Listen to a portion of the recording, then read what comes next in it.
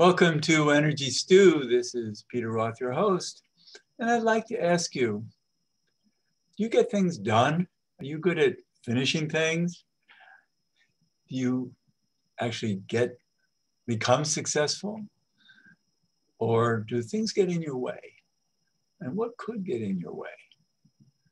And to help us learn more about how things get in our way is our guest, who's the author of a wonderful book. I love this book. It's called The Final Eighth.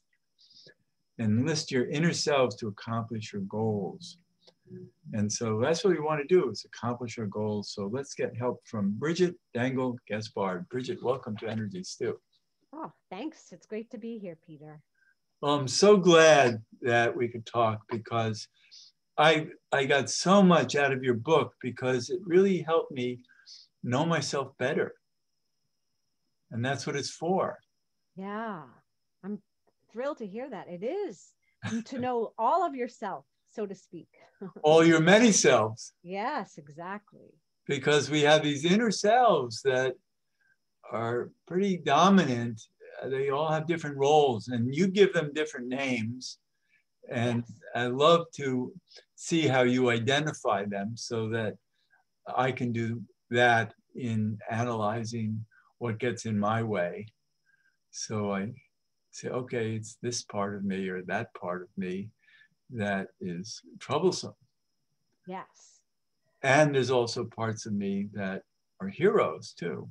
Absolutely. Absolutely.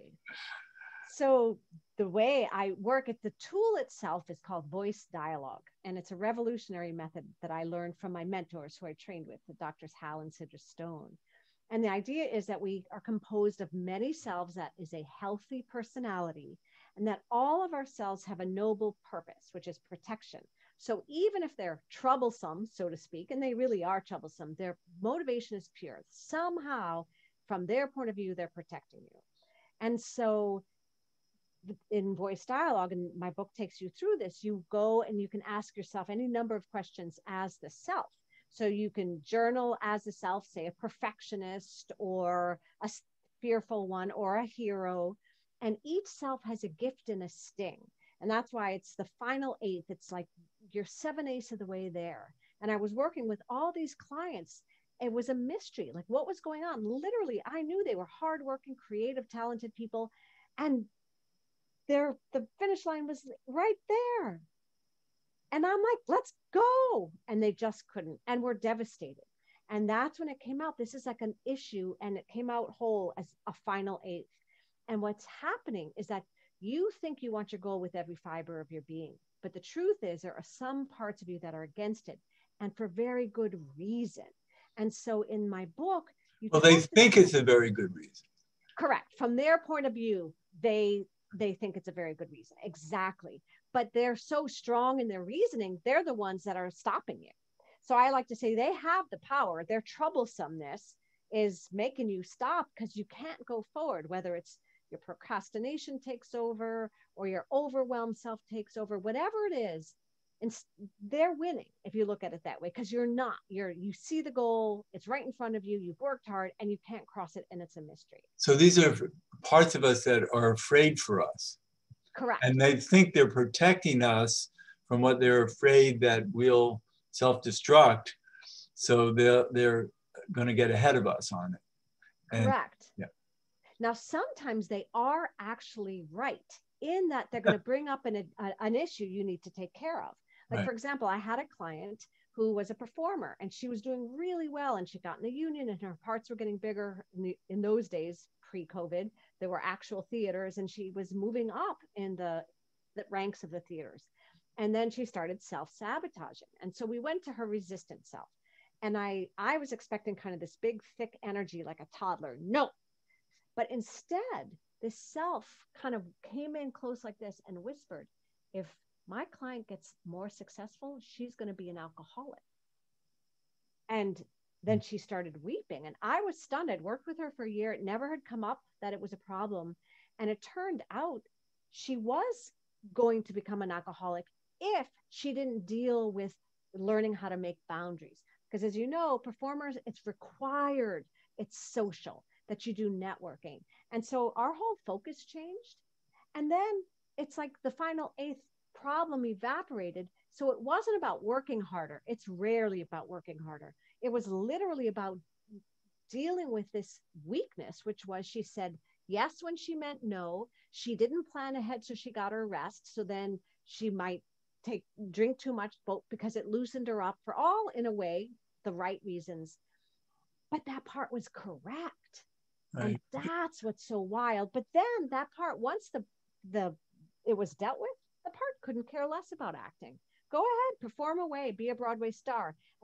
But that, from that part's point of view, it's like, but be a Broadway star or be an alcoholic. There's no contest. You're not going to be a Broadway star. The end. Make sure you're not too big for your britches. Exactly. That's a big one. How many of us have grown up in that type of household where apparently big britches were a bad thing? Yeah. Well, I've always had this desire to have a bigger footprint in life. To, because I do believe in myself and think that I should be more out there doing bigger things. But every time I try, things get in the way. There's sabotage, there's betrayals, all kinds of stuff. And I think that actually there's something at work that fears for me. Maybe I had a past lifetime where I was much bigger and got into trouble for it. And so there's a part of me that says, no, we can't let you get that big, because you'll be in trouble again. Too vulnerable, too exposed. Right. Too many people will become problematic to you if you're that big. So let's keep you more moderate. So with the final eighth process, we would honor that, and perhaps it's all true, like that there was this ancestral message and it wasn't safe, and this part of you holds that. And then when you're back in center, you, Peter, who has access now to more of yourself, having learned that, or whoever the client is, but we're talking about you right now. But then the other part of it, you can say, but you know what? I do want to try to make it even more in this lifetime. And you have pretty big footprints. So just saying, it doesn't even matter what size success you are. This issue could be at any level of success. So right. Then you take this part and you hold it dear and you love it, and you cultivate other parts, and you don't ask that fearful part to be at the negotiating table, and you don't ask that part to not be afraid. You let that part know, thank you, I'm going to be aware I have this potential karma. And so maybe there will be betrayal. It's not like I hope betrayal never happens. It's like, let me get stronger about it. Let me be wiser about it. Trust me. Exactly. Yeah. Trust my wisdom. And again, if you start to take care of the concerns, like, all right, yeah, I better not get too naive. Let me make sure that I have my naivete in check. Then I'm safer for myself and everyone else as I move across this finish line. Right. And I don't have to erase this part of me that holds one of my stories. Okay, but it's not the whole story, and it never was and never will be if you get conscious to it and dial down the volume of the story. Right. And that's why it's so important to be able to hear from all of your parts. Yes. The ones that might be troublesome, but also those that are really supportive and wise. Exactly. And with the voice dialogue, final eighth way we look at it, we would go to your troublesome self, and that self would speak from the I, and we would really ask. It's not about, hey, troublesome self, could you be a little less troubling? No, you'd say, hey, so tell me what you'd like me to know. And there's a whole bunch of questions in the book you could ask, like, what are your early memories? What do you think about the goal, the final eighth goal? And then again, you can assess this when you go back to center, what actions you want to take. But that troublesome part, again, has wisdom. Now, it could be that it's off and wrong. And so then you upgrade it. You say, yeah, that was true. That's how we grew up. But that's not the house we live in anymore. Sometimes you're right. The self is technically wrong, but then you update it. And again, bring it into your fold, your Right. current inner fold. Right. You say, look at me now. How can you say that? Right. And then often that self will go, oh yeah, that's true. Okay, I'll be troublesome about something else, but I'm good now. I got it. I And love that. actually, one of the chapters is about upgrading yourselves. Like sometimes selves today, their role is too minor. And so they're like, I'm one of your superheroes and you're asking me to balance your checkbook. That's ridiculous. So sometimes the trouble is you're not giving parts of yourself a noble, large enough purpose, that the actual self sabotages, you're thinking too little or you're behaving too little. So it's really liberating when you find out. And it's like, oh my gosh, I was asking you to be the maid when you're actually the mogul. Right. Wow. Now, this is so wonderful. And what's so important is to learn that we can communicate within ourselves to each of these parts and Mm. and to learn how to identify them. And you have exercises in here about how to find out what they call themselves and what their purpose is and how they think they're helping us. And it's fascinating. I got so excited when I realized, yes, I'm going to start talking to myself better because this gives you more of a structure to do that within. Right. Yes, it's like completely an entree into that. And now brain science is absolutely showing that we think as a multiplicity of selves. So when they've done different brain imaging research where you think about yourself in a particular way, and then how you think about yourself, like you're a decision maker, different parts of your brain light up. And they're also showing that when you use the third person versus the first person, different parts of your brain show up. And when you use the third person, like, oh, my perfectionist took over and made me late on my deadline, say, that third person lights up more in the up here where you're in your decision making aspects of your brain. And the eyes, like if I like as the perfectionist is much closer to the amygdala, which is more emotional. So they're showing that this natural way of that we behave is can be mapped in the brain. And I So we have love to, the we have to get the ego out of the way, right? right. And you could even say with voice dialogue, we'd say, let's talk to the ego, the part like, so you're the ego. Tell me about yourself. When you say you're the ego, what does that mean? And then I would say you right size it because someone without an ego won't have any confidence to say, wait a minute here, I know a thing or two. So we don't want to get rid of our ego. We want to right size our ego. I love this. Me too. Yeah. But also, there's another thing that is going on, or these, and we talked about these ancestral programs and all of our conditioning in life, Yeah. and how actually that formed all these selves from the conditioning that they were experiencing as we were growing up and took on these roles to either protect us against future conditioning or but in many ways it could lock us in and so we can't break the patterns.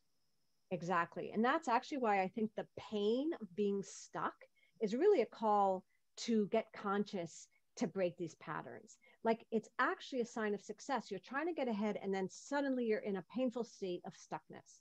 Well, if you listen to it, then you do exactly what you just said. You're like, oh, I've learned this about that self. I can shift, I can cultivate different parts, and I'm so much more, and I'm not stuck. But the stuckness was the call that motivated you to find these different selves and what's going on. And like, wait a minute, I don't want to live out this. And I want to break the ancestral pattern. But we probably should also look around us at the current conditioning we live with and how we might have even created circumstances in our lives that reinforce negative conditioning. 100% agree. Absolutely. And that, yes, because we're unconscious. So the cells that were reinforced as we were growing up are usually just the cells we live by. And it's who we think of as I am. We don't even think I'm these cells. We just think, well, that's how I am, as if I'm this one monolith that was given to me, reinforced by my upbringing. If I was limited to my monolith from my upbringing, I would not have a very interesting life, I'll just say. Right, but we do have survival mechanisms in us that think that we can't be any different because we survived our childhood, our development, and if we change it, we might not survive. Right. And that's the voice dialogue, is that we always want those cells. We call those the primary cells. And if in doubt, those cells are going to be right there helping to us survive. And I think that's why I love this method, is it's so safe. We want those. Again, we just don't want them to be our only tools. I had a client once say, oh, I see. I used to have Neanderthal weapons and now I have Rolls Royce weapons, But if you need to batter something like a 4-year-old, you're still going to have that self that comes in and just says, sorry, I'm taking over. I'm truly worried about survival. We're hunkering down, or whatever it is. We never lose those. And I think that's very, it helps people relax into feeling safe to move forward, knowing that if they need their go-to mechanisms of control, they're going to be there. Yeah. So, it's fascinating how there are so many forces at work.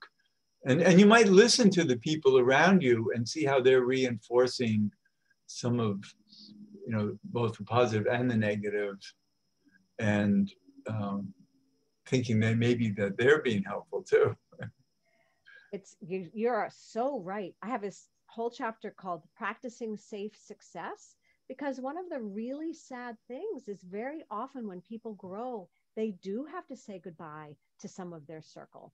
I had a client who realized, she's like, wow, I had this friend who would meet for coffee and kvetching anytime. But then when she shifted and had started to build a life she loved, that friend was not willing to meet for Java and joy. And so ultimately she tried to get her to move with her, and she had to leave the friendship because the friend was only going to allow the it never works out selves that she wanted to bond with. And this woman had broken through those. And it's like, yes, things are going to work out. Yeah. But you have to be able to tolerate the distress that your environment's naturally going to change when you change yourselves. And some of it's going to be having to let go, and it's going to be painful. I remember about 50 years ago, I was in a group, a therapy group, because I was married at the time to a different person I'm married to now. And she wanted me to do that. And so I cooperated. And the therapist, I didn't like the therapist because I felt that everybody in the group were just feeling sorry for each other and not really, there were no recommendations for change. It was, everybody just was agreeing how sad everything was for each person. Yeah, that's too one-sided. I agree. That's not, it's like, that's validating, and it's important, the validation part. Like, yes, these sad things happen, but what else? Now, where do we go from here? And if there's no, now where do we go from here? Which I think is naturally developmental stages. It's Maslow's hierarchy. It's not even superimposed. It's part of our development as humans. Once we get to one stage, we want to get to the next. And yeah, I agree with you. It was missing the what's the next stage? I think there are a lot of therapists, I think, that their fault is that they don't want to lose their clients, and they don't help them grow enough. Well, I wish I didn't agree with you, but I know it's not good. It's not helpful. And there is that motivation to keep people small for their own good. Right. And we might have other people in our life that we can call them vampires. Ooh, who yes. get into our lives and just like to suck on our energy. Mm-hmm.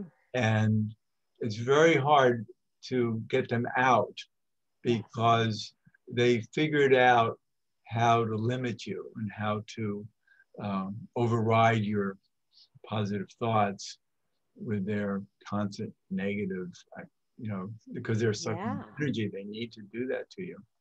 And it's contagious. So if we were going to do some voice dialogue about that, then we would go to the part that is in connection with the vampire. And that's probably a part who's some type of pleaser or people pleaser.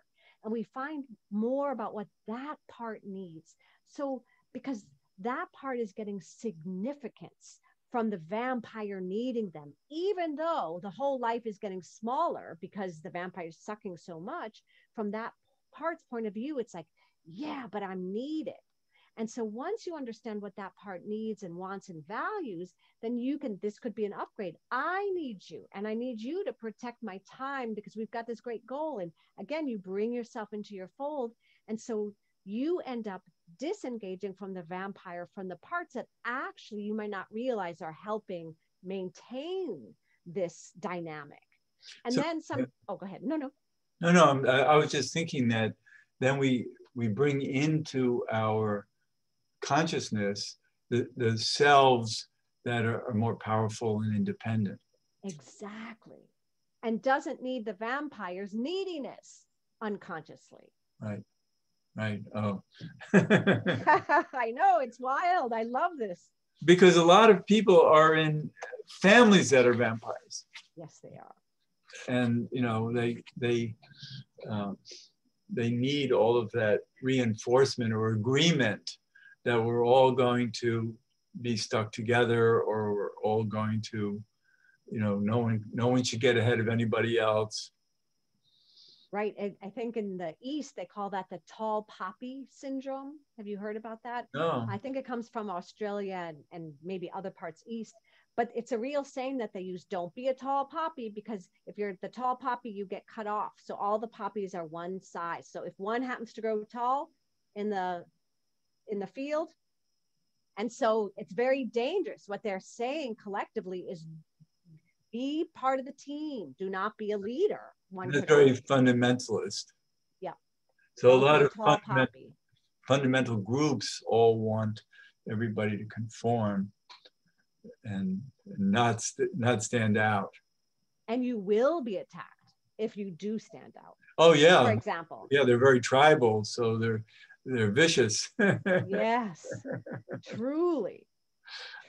Yeah, I know. I work with many who are in communities that people tell on they'll tell about each other to others. Yeah. And it frightens them. And there's so many people who don't realize how much of themselves they've given up in order to meld into this community. To be accepted. Yeah. Well, maybe that's true for a lot of things in life. What are we all doing to make sure we're accepted? That's a beautiful question. And I think listeners could even answer that. And then what parts of themselves, how do they define acceptance? So also what I love about voice dialogue is you don't get seduced by what an energy looks like. So you could have a rebel self and that's got all this energy and strength and volume. And you're like, oh, that self doesn't take crap from anybody.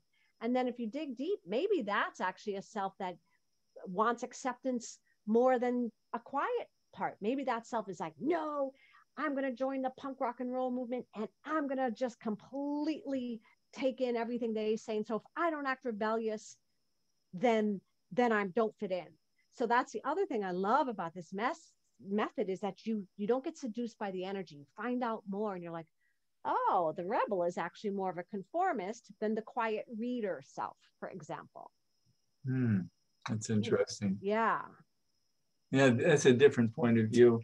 And that's great. So there's so many ways. I mean, coming back to your book and how much you talk about all of these different selves and different ways that we can examine them, so that we can know ourselves better.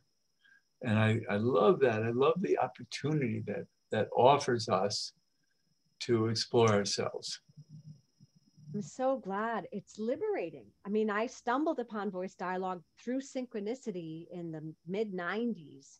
And the idea of the identity that you hold with a certain set of selves, every time you're able to add more, it's transformational. And then you really literally are so much more than you think you are. And that's just gives such life vitality. And then you literally have more strength to go after the goals you want to. It's right. like, because you're putting labels on all parts of yourself that you can identify and work with succinctly because they're clear. They have a name. Yeah. Yes. Yeah. Wow. I know. No, it's liberating, and I'm sure that you enjoyed writing this book too. Yeah. Yes. Well, I also, of course, read the book I needed to learn from. I mean, obviously, I was stuck in my own final eighth so often and didn't understand it. So it was in the search of that this book was formed, because I've been there. And then I realized it was a distorted loyalty to different selves that were still in distorted loyalty to early caregivers who believed negative core beliefs.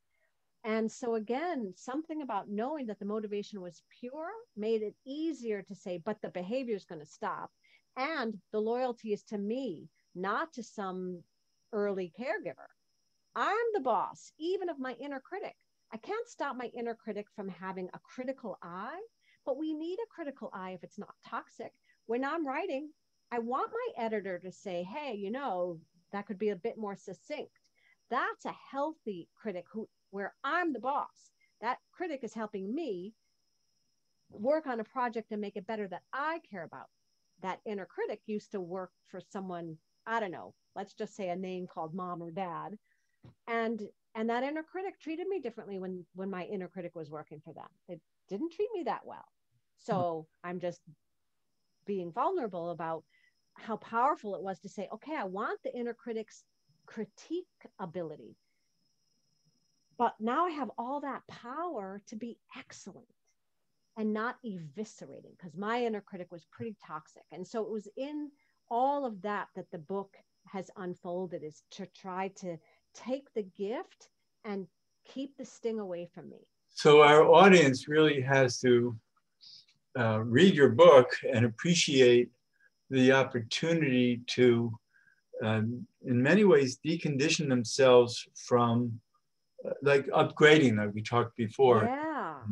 and bring them their inner selves up to current time. Yeah.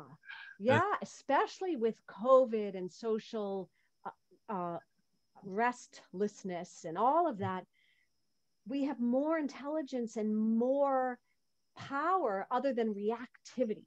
And I do think that helps society as a whole. You're not intimidated because someone doesn't look like you, if you know that we all have different parts and that we can figure things out together. And all of us have territorial parts and all of us have hopeful parts.